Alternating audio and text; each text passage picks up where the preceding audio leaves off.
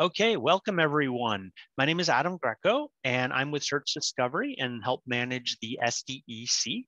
Many of you already know the drill here, but this is a weekly group that meets and provides free educational classes for things related to digital marketing and digital analytics. During today's session, if you have any technical issues or issues are related to the SDEC, you can ping me on the chat and I will be there to help you. If you have any questions for our presenter, Jamarius, please use the Zoom Q&A and we will get to those at the end of the session. Today's session is in the area related to Google Analytics. And that's really it. So I'm going to hand it off to Jamarius. Jamarius, thanks so much for presenting, and I will let you take it away. All right. Hello, everybody. I'm Jamarius Taylor, Senior Associate Data Science here at Search Discovery, and we're going to be talking about market basket analysis with the Google Analytics API. So let's first talk about what the market basket analysis is. It actually uses an algorithm called a priori that does associated rules learning. So what associated rules learning is, it just seeks to find patterns inside of data. In particular, we're going to be working with e-commerce data here. So it's just saying, what interesting if this, then that patterns do we see? So a few examples of this in our everyday life would be if we have, a store, and if a person buys a pencil, then they're probably also likely to buy paper. But these rules, that rule goes both ways. If you buy paper, then you might also buy pencils. But some of these rules don't go both ways. So another interesting one is if a person buys sheet music, they're likely to buy chapstick. If you're a musician, then you know that buying chapstick to keep your lips fresh and things as you play makes a lot of sense, but every time you buy chapstick, there's no reason for you to go out and buy a brand new piece of sheet music, especially if you're not a musician. So this one goes only one way, where X is likely to lead to Y, but Y is not likely to lead back to X. And then finally, there are some times where these items are actually seen as opposites or supplements of each other. So if a person were to buy almond milk because of the lactose intolerance, they're probably not likely to buy cow's milk because these two goods are opposites of each other, or replacements for each other. So that's what we're trying to gain from today, from that. So primary uses of this, we can actually use it for a few different things. Of course, recommender systems is the biggest one. What are you more likely to buy? Categorization of customers. What kind of customer are you based off of the set of things that you buy? So if you buy only organic vegetables from this store, then maybe you are in the vegetarian group because we have never seen you purchase meat. Categorization of the items that are based on purchases, so lumping in together items that are likely to be bought together. So maybe you want to put them side by side from each other. Data dimension and reduction, and also fraud detection. Those last two are least likely, but there's still some pretty interesting use cases out there for market basket with these. So today, our use case here is we're going to have a large data set full of transactions, and we're going to have that transaction. We can also have it by day if we'd like, and we'd like to gain knowledge of the products that are being purchased together there, and maybe even find out what products are likely to be bought together and what products might be substitutes for each other. And for that, we're actually going to go to R, and we're going to go to the Google API. Hey, Jamarius, I'm sorry to interrupt. We're having a hard time hearing you. I don't know if you can speak closer to the computer you're at or if you have headphones, but it's a little bit hard to hear you. Yep. Can you hear me any better now? Yeah, that's much better. Thank you so much. Yep, no problem. Sorry about that, folks. All right, so we're now in R, and we're going to take a look at the Google Analytics API to grab some of this data. So what we've done here is we've authenticated, and working with that is pretty simple. I'm actually going to, we've gone through and authenticated. I'm not going to run any of this code live because I've been burned before. But we've gone through, we've gotten a list of all of our accounts that we have access to. We've then gotten the GAID for those accounts. And then we've run this query here. This query just says, can I have a month's worth of data for the month of January? We're going to grab the item quantity because that's what comes back from GA, and the item revenue. This isn't necessarily needed for this example, but you probably will later on come back and have questions around revenue, such as how much revenue can we expect to gain if X amount of customers that we recommend things by have the cross-sell opportunity. Then we also need the product name, and we also need the transaction ID. The transaction ID here is actually very important because it's what makes each individual basket unique. A great part about market basket analysis is that it actually strips away a lot of the standard PII that we would have to get from kind of web analytics data. We don't really care who you are. We don't need to know where you're from, any of that information. All we need to know is what was inside of the basket. And so that's actually a huge benefit to us. So what we've done now is we've come through and we've bought we have a bunch of different things, but as you can see, each of those has an item quantity, but it needs to be unraveled because each row is not an individual set of purchases. So what we've done here is we've gone through and we're going to come in and ask, what is the maximum number of items in a cart? Just because we need to know how many items are in there, and we'll need that number for later. Next, we're going to come in and we're going to first take the item revenue and divide it by the item quantity. That'll give us an individual unit price. Once again, for this example, we won't need that, but you will have questions, of course, about revenue, and you want to make sure you get the numbers right. R has a function in it called uncount that just takes a row, a numeric row, and it will then make duplicate rows of that row for whatever that number is there, and it's called uncount, and it's really what's doing the heavy lifting here. So what we're actually going to do is we're going to take that item quantity and we're going to make a new row for each item quantity so that each one is one. So we've done that now, and so now you see we've gotten rid of the quantity column because each one of these is one of the quantities. Next, we're going to take the individual items and we're going to say if you are inside of one single transaction, then what I would like to do is I'd like to take those and put them into one comma separated list as one column.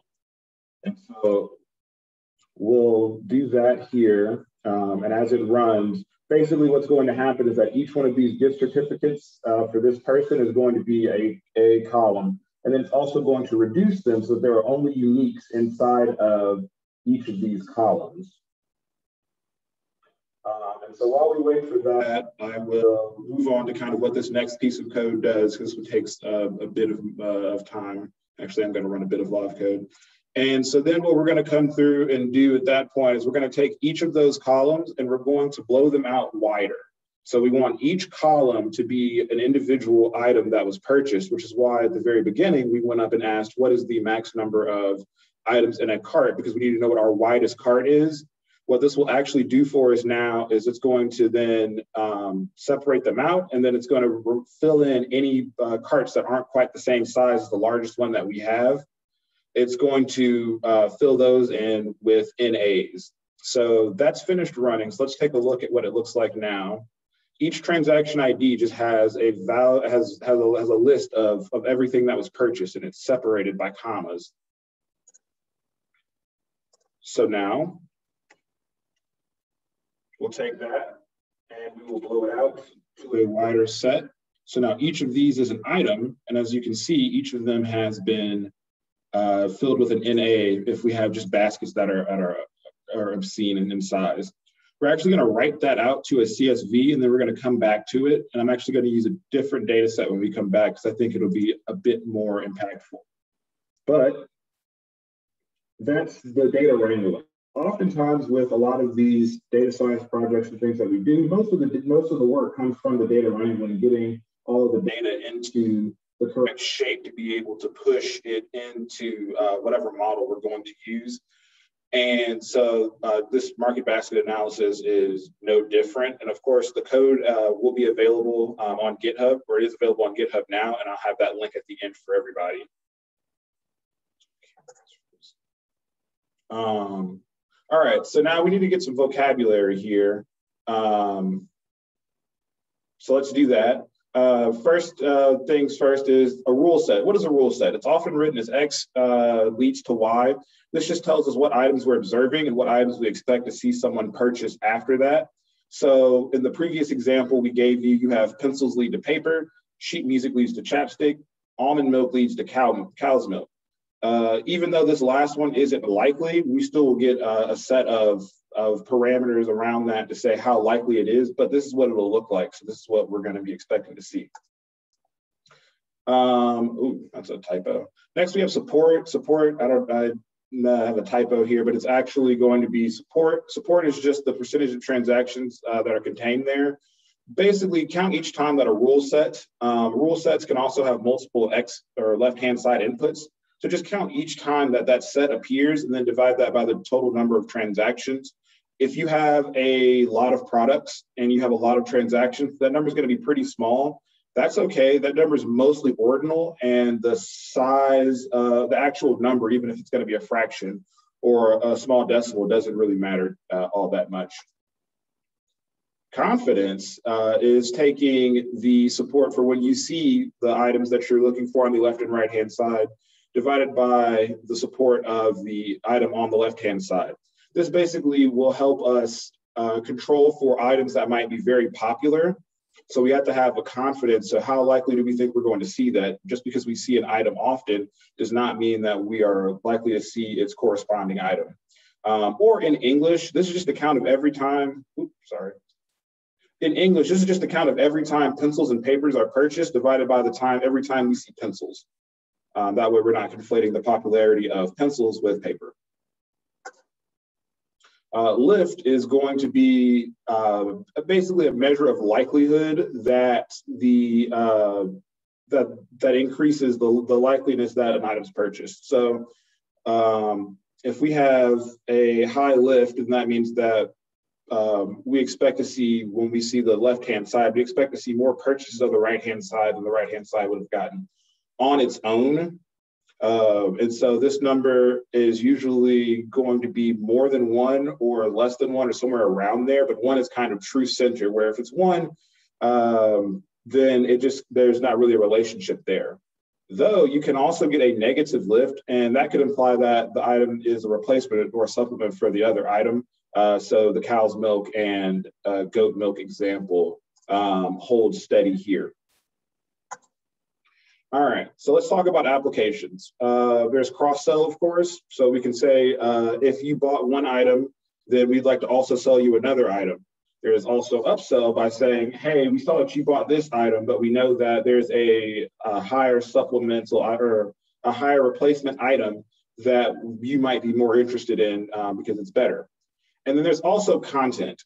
Content is a very interesting use case for this, because if you think of it as if you have a website that has content on it, so you have articles and things, you can think of a user each time they visit a different web page with different content on it. It's them purchasing that content, even if you have it on your website for free. And then that just becomes a basket of goods. So now I can recommend to you that if you've read 2 pieces of content, that I can then recommend you a third piece of content based off of the same market basket analysis that we've done here. So that's a pretty slick kind of change in the way that we're looking at it, but it still works. So let's go back to R now. And let's actually get into some of the MBA. So as you can see here, we're in a different data set, but if you remember, the last thing that we did was we read out a bunch of items. I'm going to, wrote out a bunch of items. I'm going to read those items back in just to see them. And then we're actually going to work with shopping cart data from Instacart that's available online. I think this is a bit more universally known, some of the items that we're talking about, instead of some of the niche things that we'd be working with. So we already have our list of items that we've read back in through this read transaction, which is a part of the a priori package. So we'd come in and we'd get a summary of items. This item set is actually very large. And so we're going to skip that, and we're going to draw an item frequency plot. This just says, what items are we seeing the most of here? So we have bananas, organic bananas, all the way to lawns and things. So as I said, this is literal shopping cart data from a grocery store. So these items should look very familiar. So then now we want to say, a priori, make us a set of rules. We can then also say, only show us rules with certain support and confidence, as you see here and here. Once again, these numbers are very small, but that's okay, because they're mostly ordinal. So then we have our list of rules. And then I'd like to see all of my rules sorted by confidence. And then let's look at our number one rule. So our number one rule here says that, let me make this a bit bigger there, wider. So our number one rule basically here just states that if somebody is buying organic Hass avocados and they've also bought organic navel oranges, they're probably likely to buy a bag of organic bananas. We have our support and our confidence here. Don't worry about the coverage there. But again, it's very small numbers, but that's okay. We see that this has happened 132 times and that it has a lift of 4.53. That is a great lift. That means that it's above 1. So that means that we're more likely to see purchases of bananas from this rule set. So next, what we're going to want to do is after we have all of those rules, we're going to have to implement this somehow. And this kind of gets into the feeling of recommender systems. So what we're going to do is we're going to take these rules here. We're just going to make a data frame out of them called data frame of rules that has all of our left-hand side, our right-hand side, our support, confidence, lift, and our counts. We will then come back and we're going to drop coverage here. And what's important is we're actually going to filter out, sometimes you have blank rules. We're just going to filter those out that have a blank left-hand side. And we're actually going to rescale these from 1 to 100. Only our support and confidence. You do not want to rescale your lift because that will come off as misleading. But these, since they're already ordinal, now we can see 100 is going to be the rules that we're most confident in, and 1 are going to be the ones that we're least confident in. The same goes for support.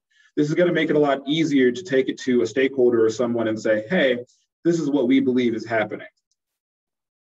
Finally, we're going to go in, we're going to break away some of these brackets that are naturally built by the algorithm. And we're going to create this function here called recommender. Basically what it's going to do is it's going to take our rule set and it's going to take a focus of some sort that we care about, and we're going to take it and we're going to filter down to it. We're going to get our top 10 results based on lift. So we have that function that exists.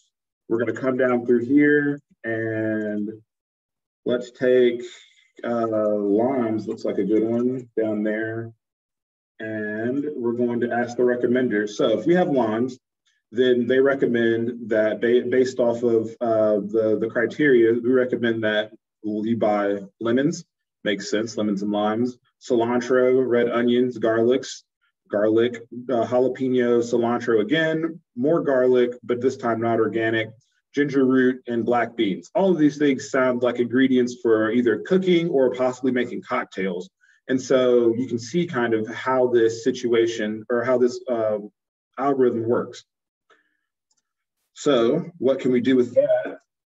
At the end of the day, or overnight, we can then say who's purchased something from us, and then we can maybe blast out a coupon or some sort to say, hey, would you like to come back to our store to buy this because we've seen you buy something else. We can do it in a more real-time fashion. If you've ever been on an Amazon.com or something and you start putting things into the cart and then it starts to recommend things that also go with that. So if you buy a brand new iPad, then it might recommend an Apple Pencil because those two items are generally bought together. So as you can see, we have a bunch of different options for what we're going to do once we have this information there. All right, and so that brings us to the end of my presentation. Once again, I'm Jamarius Taylor, Senior Associate Data Science here at Search Discovery. All the code that you've seen here is available at GitHub. So if you check out this GitHub, I've also written about this topic before on LinkedIn. So if you want to check out more musings about what we can do with market basket analysis, you can also see it there. If you have any questions about this, I'm on all the Slack channels, but you can also reach me at Twitter at Jamarius N. Taylor. Okay, Thanks so much, Jamarius. Jamarius is a fast talker. Yeah, so sorry about that. so you finished 10 minutes early because you Oh, I thought I was behind. so cool. So if anyone has questions for Jamarius, please put them in the Q&A. And let me see. Let's see. Marianne has said, could you please place your links in the Q&A? Thank you, Jamari. So I'm guessing she's asking if you can, actually, if you can copy from your slide, either in the Q&A or in the chat, you could probably throw those links, just grab from GitHub down, and throw it in either the Q&A or the chat. I think some people just want to save some typing time. That I can do. You should see them coming through the chat right now. Okay. Next. How would you first suggest people get familiar with using R? Thank you for your time, Jamarius. Yeah, the first steps, I think, getting used to using R is one, you need to find just a simple enough use case. And then if you have, depending on your background, if you have a programming background, then a lot of what you're doing in R, there's an equivalency for it in some of your other languages. So if you've seen, and I'll go back to it, if you've seen a lot of these pipes and things in this filter, these are called dplyr verbs, but they're based on SQL. So filter would be the same as a where clause, arrange would be the same as order. Mutate is kind of like the case statement of that world. So if you're coming from that sort of background, then as you begin to Google things, you can literally Google the question that you're looking for if you know how to do it in one language, and just pop in R at the very end, maybe put it in quotes so that Google makes sure to looks for R examples, and there'll be a whole set of folks that are also kind of jumping into that. If you're coming from a more of a different background, then once again, these verbs are very much like writing English. And so I would also quite literally state what my problem is into Google. So if I have a data set and I'm looking to get rid of everything above a certain threshold, Google's will do a pretty good job of, again, showing you these dplyr verbs, and it'll show you how to use filter. But all that to be said, I would recommend checking out the tidyverse. So if you just Google R tidyverse, it'll get you, I think, on the right path. Okay, next question. How many transactions would be a suitable amount for this approach? There's not a set amount of transactions. So I say if you have over 100 transactions, then you're probably set. What I would recommend, though, is that you don't want to have more products than transactions. And this kind of goes back to the idea of you want to have, even though this algorithm doesn't have degrees of freedom necessarily, it goes back to that same idea where you don't want your data to be wider than it is deep. So as long as that's not the case, I think you can use this on any numbers, any set of transactions, probably over, say, 100. Okay. Assuming you have transactional data with customer ID, not GA, are there any pitfalls to rolling up to customer level instead of order level to understand product ownership relationships? Depending on your store, you could run into an issue. So if you are Walmart, for instance, which is a large place that sells a ton of different items, then rolling up to the customer level, you might lose a lot of context, because I can go to Walmart and buy a TV and a PlayStation and a video game. I can also go to Walmart and buy, bananas, strawberries, and avocados. And so your correlations will start to get very spurious when you see that, like, folks that are buying avocados are also buying, cocktail shaker sets. And, that just might be a crime of opportunity that Walmart sells a bunch of things. But if you're a very niche place that sells maybe one category of items, then rolling up to the customer level might actually bring you some insights to maybe the customer comes back and because they've purchased something and then realize they needed something else to bring it back. So you do run that pitfall there if you sell too many items of rolling it up, because your customers could be coming in for something different on any given day. Okay. Next question. I think you touched upon this, but someone had asked, have you used this for content? If not, would be a stretch to link article topics or individual articles? Yeah, so when I first presented this internally to our community here, or internal data science community at SDI, it was actually about content. To say, if you're looking for certain content, then this is kind of where you can, this is kind of where we would steer you to go to. It's not quite that large of a stretch. I would say that you want to keep it to content or products, because once again, or maybe even job pages, but you want to make sure that the pages are linked together, because if they're not, then a website, can be a huge place, and if your website has multiple things going on, then it might get out of hand. And also, if somebody visits too many so many pages, it's going to blow out that chart that we saw earlier that took some time to run, where we had to get each individual item, and that's just putting undue burden kind of on your systems. Okay, next question, Jamarius. Have you tried to implement this script or the recommender in a live application, website or mobile app? Could be a custom alternative to recommender system applications for small business. Okay, so I've not used this specific for to do anything live. That being said, I've put together with actually the help of someone else who just kind of saw my work online and did this as well. And I'll try to tweet out at them once I remember who I'm talking about. But basically, yes, what you can do to make this kind of live is that everything you've done here in R, you can package up in Docker. Once you package it up in Docker, you can send it straight to Google Cloud Run, which will act as an endpoint. And so then then live on the page, we know what you've been viewing and things of that nature. So if we see that you've put 3 things in your cart, then we can actually hit that endpoint to say, what's the 4th thing that we should be recommending them? And then from there, once the API just hits the endpoint and says, here's the item, then you just render that on the screen for them. And it's pretty snappy, thanks to, Google's doing most of the heavy lifting at that point.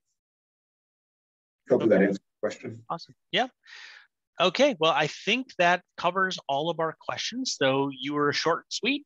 Wait, hold on. One more last question. Is it correct to say that the recommendations depend on the accuracy of the rule set? Yes. Just like with any recommendation system, it has to be accurate. It's going to be dependent on that. What we haven't done here, but what would be very interesting, and what I recommend people to do once they're extending this project, is that not only are the rule sets important, but also the rule sets broken out by day are very important and will give you a lot more accuracy if you're going to use this as a recommender system. So you want to put in a few more parameters, such as day, maybe season. If you're doing this type of information for like a brick and mortar, then maybe your physical location also matters. And I say these things because a big example of when associated rules have come into effect is that stores started finding out that on Fridays, if somebody came in to buy beer, they were likely to also or diapers, they were also be likely to buy beer. This rule only really held over the weekends. So if you have, Friday through Sunday as weekend days, then it's going to be overshadowed by the other 4 days of the week that people are shopping. But when you break it out by day, you can find out that turns out it's just a lot of parents who don't want to have to leave the house this weekend too often. So they're buying the things that they need for their new child, as well as things for the weekend, so they can sit around and watch, whatever they're going to do that weekend. And then regionally, this works out because if you've ever been to a college town, then you know that the ping pong balls are often sold next to the red Solo cups, which you wouldn't normally do that in maybe a regular city, but in a college town, usually both of those items are being purchased together, and the day of the week likely doesn't really matter that much in a college town, but the day of the week might also, you might see an uptick on that starting, Thursday afternoon into the weekend. So yes, it does matter. A few more things do matter to get you more accuracy, and it will make your recommender more accurate. And then Eric asked a follow-up, could you then potentially use machine learning on analytics data to generate rule sets and feed it to your code? Sorry, say that last part again. I guess I can see. Could you use machine learning on analytics data to generate rule sets and feed it to your code? Yes, you could. Again, extending this, keeping it short and sweet, but extending this to that, what you would do after this is that once you have a set of rule sets, then you can then start to get into kind of an optimization mode of saying, okay, let's show this many people the recommendation, and let's not show these people the recommendation, to see kind of what your true return is there. And then for each rule set becomes a row, and the recommendation becomes a number, and then you can quickly regress on that based off of some other topics that you might also put in there by like day of the week, category of the item, location, anything like that. And then you can also do a regression on that to see, one, how accurate are my rule sets, and maybe this rule set is only accurate on Thursdays in the South, and maybe this rule set is only accurate on Tuesdays on the West Coast or something like that. Maybe time also plays a factor into what we're talking about here. So yes, you can extend it even further to then regress back onto that topic. So if you really enjoy machine learning with your machine learning, then that is a project for you. Okay, awesome. Okay, well, thanks, Jamarius, and thanks everyone for joining. We will see everyone again next week if you're coming to next week's session. So Jamarius, thanks again so much. Yeah, no problem. Thanks for having me. Okay, have a good week, everyone.